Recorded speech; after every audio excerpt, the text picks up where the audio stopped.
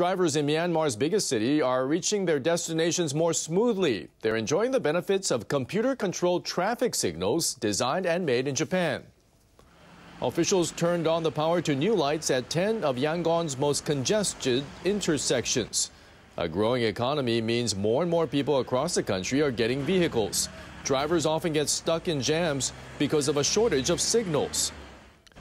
The new lights change automatically depending on the volume of traffic. Officials in Yangon are thinking of getting the Japanese government to help them install more. Police and local media say they're looking forward to seeing tailbacks disappear.